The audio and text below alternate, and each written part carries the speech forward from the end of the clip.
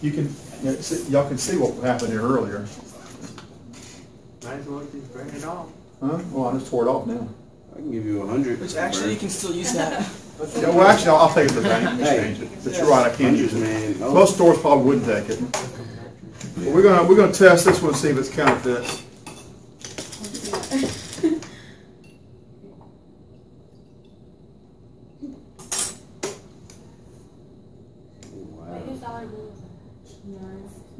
Yeah. Well, soap, boy. So if it's counterfeit, it won't exist anymore in a minute. Uh-oh. Fake dollar will be like real dollar. Oh, I thought I was like actually. Oh, well, it's must be real then. Let's do another one. Let's do a counterfeit. Oh, that was awesome. Let's do one for the chat. Do it again. Let's do one I for the wish someone chat. actually had a counterfeit bill. It's water and alcohol. This is the water though. Huh? It's water and alcohol. It's dipped in water and solution of water. And Oh, I seen somebody do that to their body. And they jump in the pool. That chest, Yeah, the they chest do thing. like they do their whole body. But you leave it out and let it dry off. It'll dry off in a minute. You don't want to put it back in your. Yeah, it's just $1. Wow. Yeah, you owe me. Well, it's just $1. Give it to me if you don't care about it. So no, there's really no counterfeiting going on here. It's just a part of the story. Okay, but Dang it. I thought that Wow. was... So what happened to that other $1? Yeah. It didn't. oh well, we just had an accident with it. That's all. So since we're starting to talk about solutions, let's talk about the solution I used on the dollar bill for this demonstration we just did. Okay. So all this is, somebody said this was a mixture of alcohol and water, and that is in fact what it is. This is the same kind of alcohol you can buy in the grocery store, the drugstore, Walmart, Target. It's called isopropyl alcohol. So isopropyl alcohol is kind of a common name for an alcohol that you learned to name when we were in Unit 4. Okay, 4 fingers, 4. And if I ask you to write the formula for propane 2-ol, you would have the formula for isopropyl alcohol. Propane 2-ol. Propane 2-ol. You did write down this in your lab notebook because this was a demonstration, right? You need to have your observations in your lab logbook, right? Every time we do a demonstration? Okay. Yeah, I didn't know, like, I know, I was fooling you, wasn't I? So I'll give you a chance to do that now. But this is isopropyl alcohol. It's stuff you buy in the grocery store, drugstore, Walmart, Target, so forth. But we learned to name it in Unit 4 as propane 2-ol. Okay, so what happens with our demonstration with the dollar bill is that in order to keep it from actually burning, okay, the water that's in here, and isopropyl alcohol, when you buy it in the grocery store, the drugstore, or something, it comes in either one of two different concentrations. It comes in 70% or 91%. And the percent refers to the percent by weight of the alcohol dissolved in the water. Okay? So 71% isopropyl alcohol is 71% isopropyl alcohol and 29% water. 91% is 91% isopropyl alcohol and only 9% water. what do you do with alcohol? Well, that's rubbing alcohol. So you rub it. You actually rub it on your skin to cool it down before you got muscle damage. Oh. That's where the name comes from. I don't do that anymore much, but that's what it's for. So, the water in here, the isopropyl alcohol burns at a fairly low ignition temperature. Dollar bills are made of a type of paper that's actually comes from rags. It's fabric, okay? And so it has a relatively high ignition temperature. It also has an ink on it that never completely dries, and that also keeps it from burning. And so the combination of those two means a dollar bill doesn't burn until you get it at a higher temperature than regular paper. So if I were to photocopy a dollar bill on a piece of paper and try to pass it off as a dollar bill, it would burn through this. It would burn and not be able to do the activity we talked about. But the water in here has a really, really high heat capacity. When we get to Unit 10, we'll be talking about heat capacities. And what I mean by heat capacity is it absorbs an awful lot of heat, okay, before it changes temperature. Or to get it to change 1 degree temperature, it absorbs a lot of heat. So when you change the temperature a long way, it's absorbing a lot of heat. More than that, when it boils away, and it does in this demonstration boil away, you just can't see it doing that, it's doing it. The heat absorbed when in changing it from a liquid to a gas is way high, much higher than just the heat capacity. And we'll talk about that again when we get to Unit 10. But the combination of those two things means when I light the isopropyl alcohol on fire, because it's more volatile, it's turning into a gas along the surface of this dollar bill, I put the flame to it. It's the isopropyl alcohol gaseous molecules that are catching on fire. It's heating up the water alcohol solution, causing more of the isopropyl alcohol molecules to become a gas and burn. But the water, because it absorbs so much heat before it ever heats up, and so much more heat when it changes from liquid to gas, the water is actually preventing the temperature from rising high enough and the dollar bill to burn. That all makes sense? There's a lot of chemistry going on there. Okay, now this is a solution, and what's what we're talking about today. We're starting to talk about solutions. All right, most of our unit we're about to begin is about solutions, and you've been taught about something called a homogeneous mixture in previous classes, right? Can anybody remember a definition for a homogeneous mixture? You can't separate them. They become one. They become one. Okay. Actually, you can separate them, and they're not entirely one. But that's a pretty good definition. Okay. They're mixed at such a small or tiny level that you have to use some chemical process to separate them.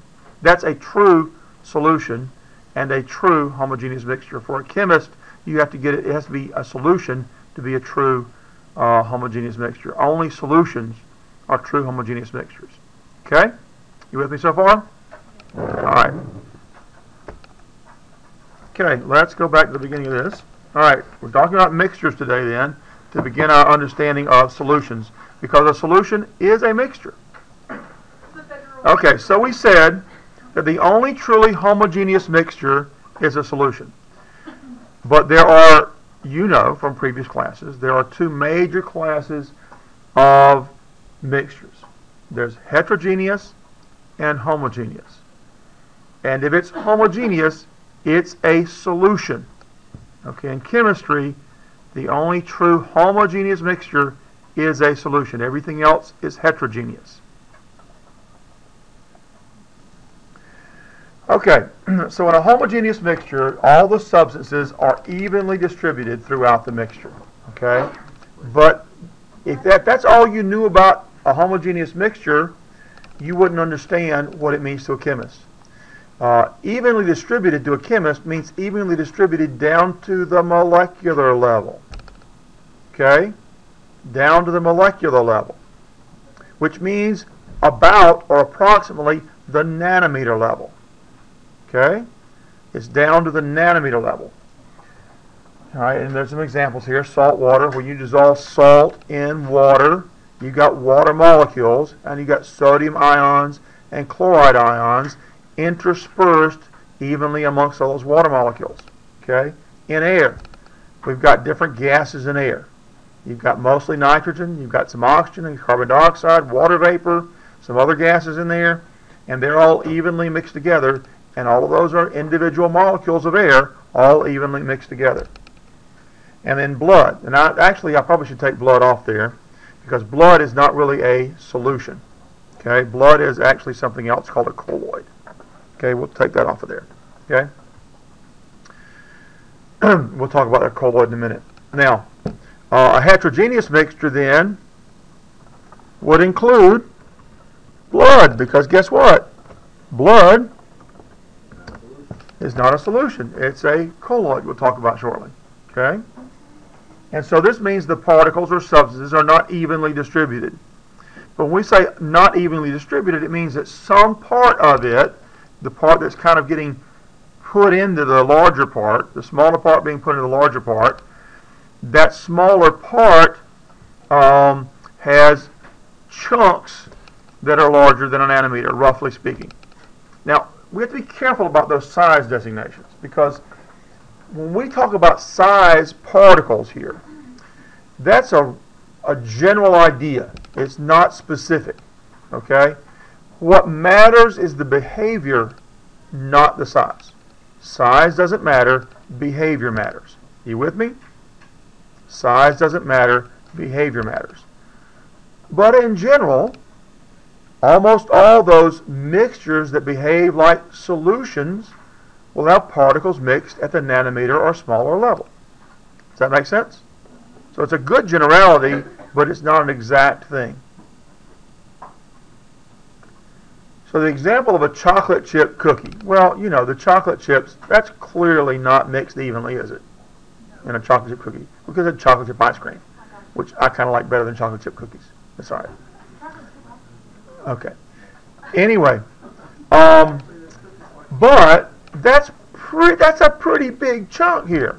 All right? I wouldn't even call that a colloid or a suspension. I'd call that a coarse, C-O-A-R-S-E, coarse mixture. If the particles that are mixed together are large enough to be physically, with like really tiny tweezers or something, separated, that's a coarse mixture. Okay, that's way bigger particles than even a colloid or a suspension. All right? No. Coarse like a class is C-O-U-R-S-E. Coarse like really rough or big chunks is C-O-A-R-S-E. Okay? And the example of a pizza, that's a visual example, okay? That's like, you know, on the pizza you got chunks of ham, and you got pepperoni, and you got pieces of tomato sometimes, and you know, that's kind of an example that's a little bit almost off the chart, so to speak. Okay, it's a coarse mixture. You with me? All right. So then, suspensions.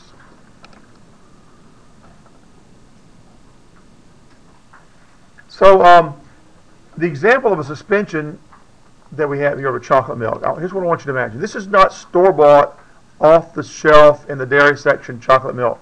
Okay? This is the chocolate milk, yeah, you stir up at home. You take Hershey's syrup or Nestle's Quick, and you stir it up, right? Well, here's the question. When you sit it on the counter after stirring it up, no matter how well you stirred it up and you leave it sitting, what does it do? This separates out. The cocoa settles at the bottom. That is what suspensions tend. Okay, so if you leave it sitting, it'll settle. We've done a lab where you've seen this process. Y'all remember doing that? Yeah, because you just did it. You just made it up here, right? Yeah. So it's, oh, you weren't thinking about that one? Okay.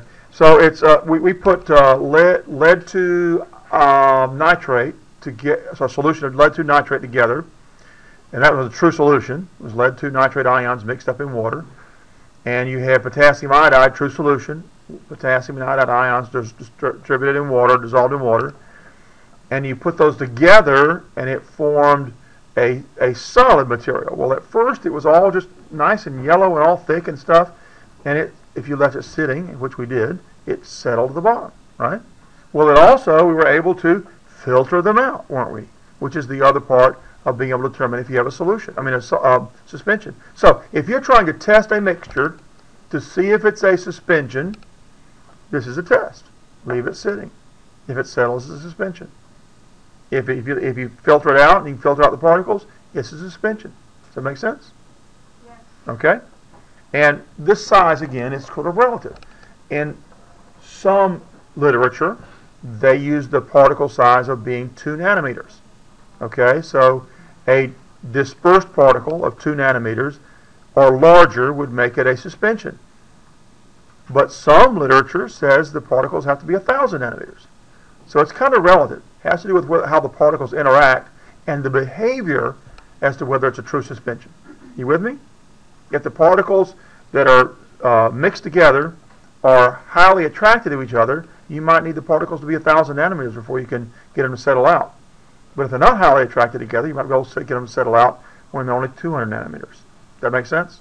So it's behavior that determines whether you have a suspension.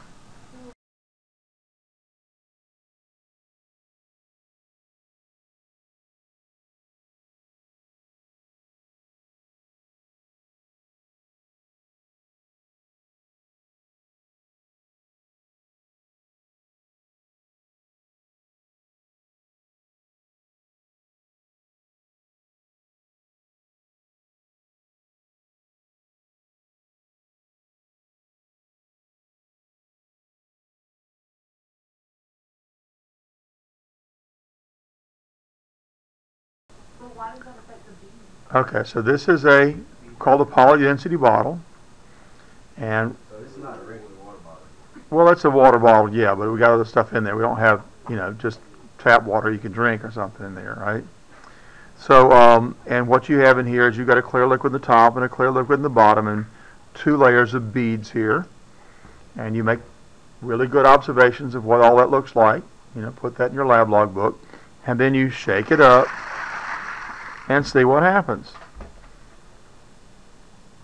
And I'm sure you can tell that when you shake it up, well, now the beads separate and the white beads go to the top and the blue beads go at the bottom when they were originally both in the middle.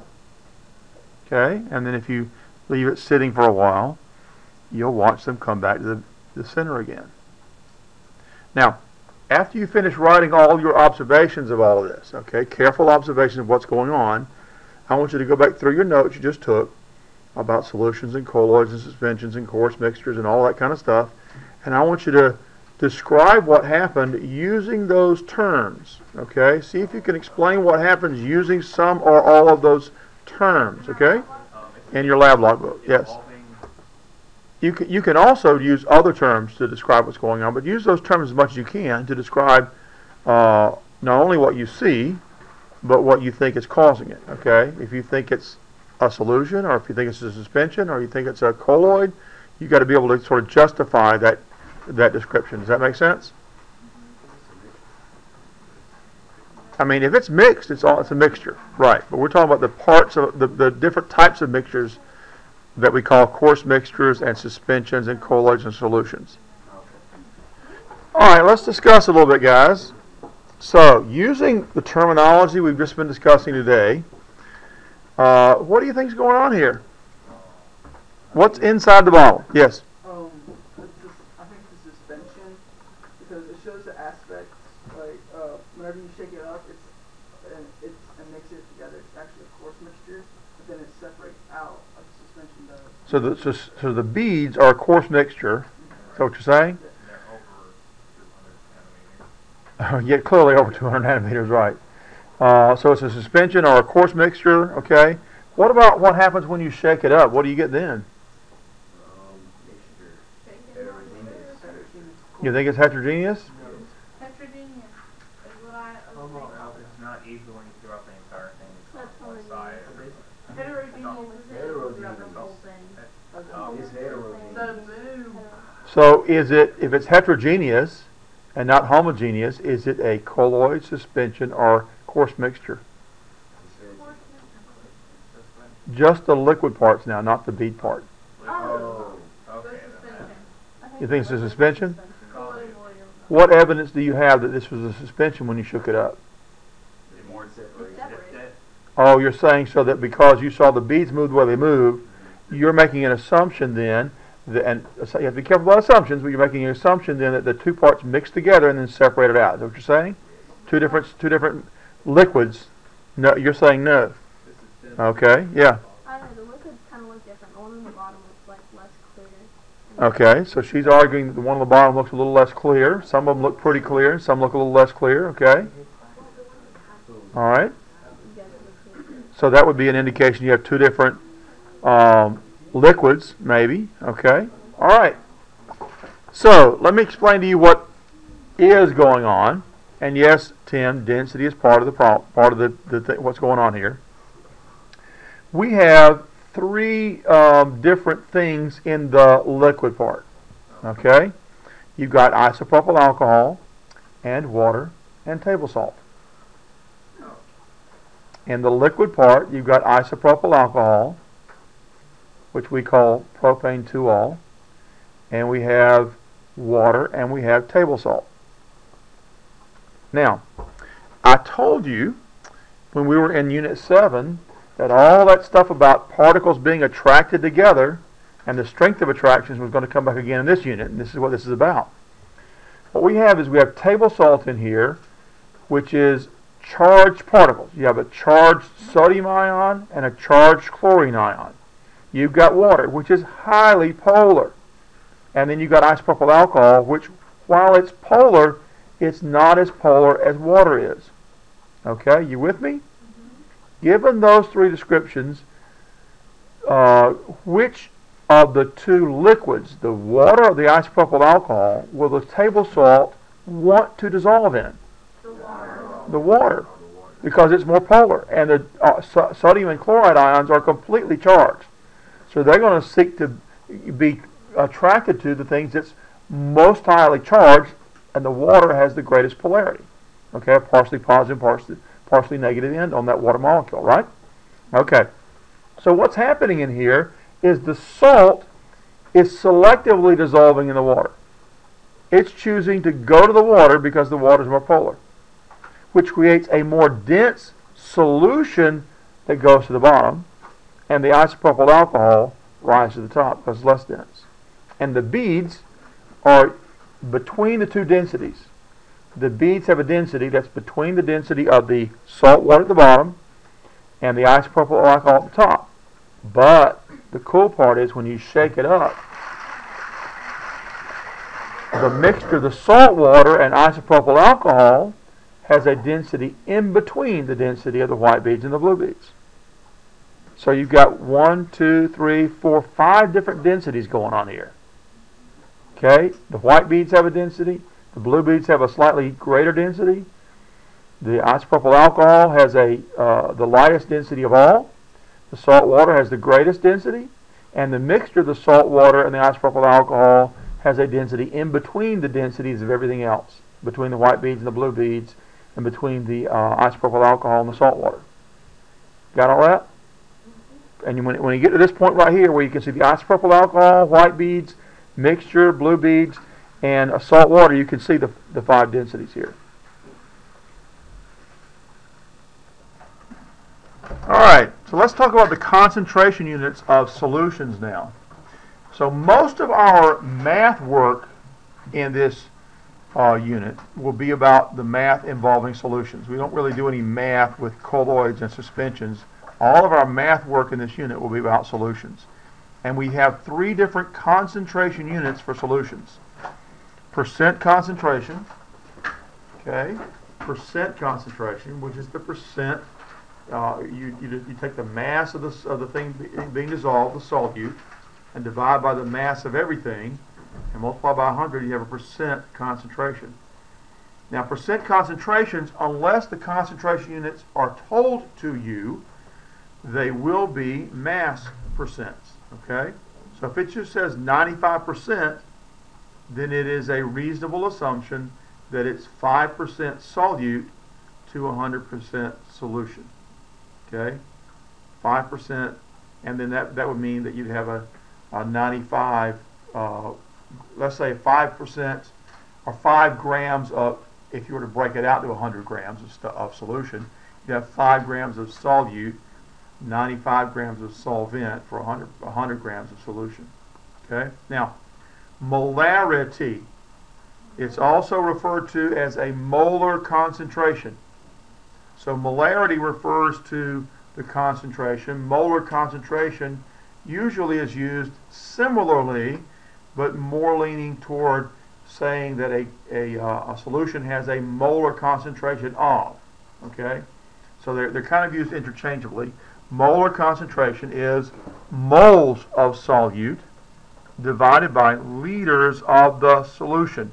Remember, solute and solvent together make up the solution. So you got solute, you've got solvent, and together the solute and solvent make up the solution. And the last concentration unit is molality. So these are spelled very similarly. They sound very similar. You have to be very careful in your pronunciation and spelling. Molality is moles of solute divided by kilograms of solvent. Not solution, but solvent. Okay?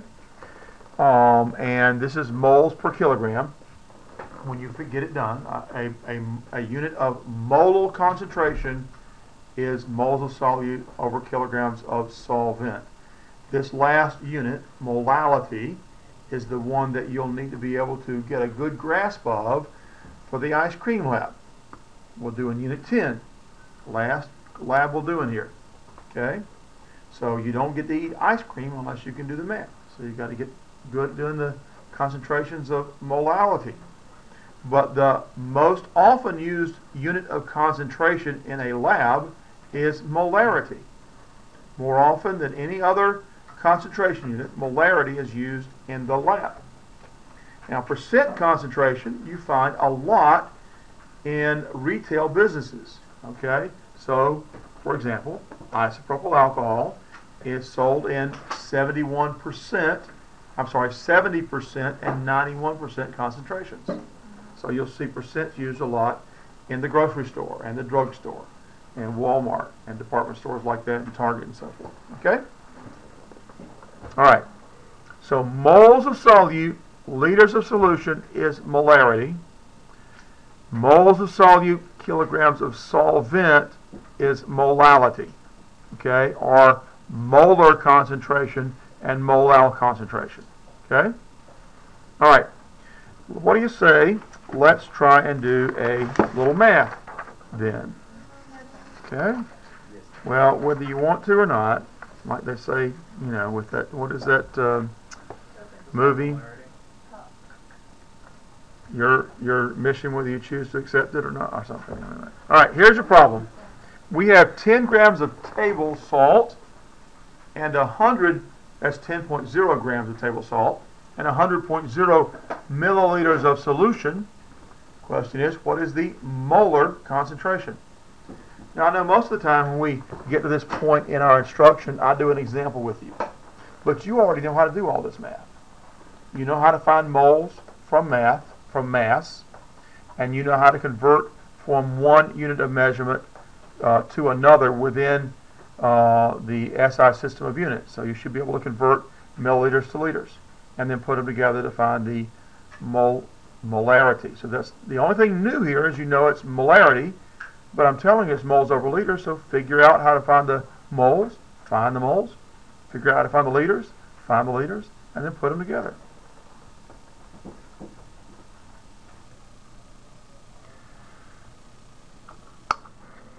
All right, so let's talk about how to solve this problem then. All right, the way you've been taught to solve these kind of problems all year long, or at least in my class they've been taught that way, is to start with your starting amount over 1. And that's what we're going to do here, starting amount over 1. And what we have to do is just simply convert that then using dimensional analysis to moles. So we're going to go from grams to moles. For that we need molar mass. So we're going to calculate molar mass. And right here is where we're calculating molar mass.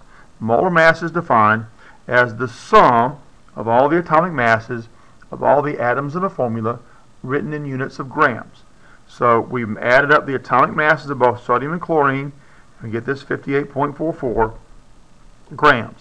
Now, in my class, I also require students to finish an equality statement at the end of their calculation of molar mass. So it's 58.44 grams of sodium chloride equals 1 mole of sodium chloride. So it's always the mass they calculate in grams of that species equals 1 mole of that species. Always equal to 1 mole of whatever species they're calculating the molar mass for. Using this equality statement, that's just the equals part here, right here. This equals this. We build a conversion unit. We're going to match the starting units of grams and the starting species of NaCl with the side of this equality statement that has the same kind of units and species, and put that on the bottom. So this 58.44 grams of NaCl goes in the bottom because I have grams of NaCl on the top here. That allows me to cancel grams and cancel chlorine. Now the other side of the equality statement, 1 mole, goes in the top. You do the math, this number divided by that number, and you get this. You underline all the insignificant digits. Since of all the measured and calculated numbers in the problem, this first number has only 3 digits. We want our final answer to have that same number. So we underline all the insignificant digits. Leading zeros are never significant. Underlining all these digits starting with this second one here. And by the way, we keep the units of moles and sodium chloride here. Draw an arrow to show a rounding off and write the answer we have. That's just the moles. That's the it goes on the top here. Moles of solute over liters of solution is what molar concentration is. Okay? All right, that's the first stage. The second stage then is to find out how many liters there are in a milliliter of solution. Now I know you could use some sort of King Henry thing that moves the decimal places around and stuff, but I don't let students do that in my class. I want them to actually show me the dimensional analysis. So we know that there are 1,000 milliliters in 1 liter. We start with the 100.0 milliliters of solution, and we need to be clear that it's an NaCl solution here. Okay, because later on in the unit, it's going to matter which solution you're talking about. When you're working with more than one solution in a problem, you need to keep up with which one applies to which math you're doing, or what part of the math you're doing. So it's 100 milliliters of NaCl solution over 1. Again, putting the starting amount over 1, times a conversion unit built from this equality statement. The 1,000 milliliters goes in the bottom here because it matches the milliliters I have in the top here. That allows me to cancel milliliters. The other side of the equality statement here goes on the top of this fraction. I cancel out milliliters. I'm left with liters of NaCl solution. When I do the math, 100.0 divided by 1,000 gives me 0.1000 liters of solution, of NaCl solution. Now, we now have liters of solution. We have moles of solute. So I've got moles of solute, liters of solution. I just need to put this over this, as I've done here, to get the final answer. And we have units of moles over liters of NaCl solution. Since by definition, moles over liters, or moles of solute over liters of solution, is molarity, or molar concentration, I can simply write this moles per liter as a capital M with a line under it. All right, now we can do all of that as one big problem down here. And I'm sorry, I kind of have this part off the screen down here. So here's where we put the two parts together. Here's the answer. There's the moles per liter. We changed it into molarity here, or molar concentration. I can do all that as three problems, or I can do it as one problem. Okay? So I can take just this first two steps here and put it into this part of the problem here. I need to put the answer I get here over liters of solution, which is what I did down here. To do that, I need to start with 100 milliliters of solution on the bottom. So this is one case where we put the what could be considered a starting amount under 1. It's only when I need the final answer to have that volume on the bottom. So by putting it under 1, using the conversion unit in this fashion, where milliliters cancel, I end up with moles per liter down here. And I end up, when I do the rounding and everything, with the same answer as I did when I did the first time up here. I came up with this answer, same answer here.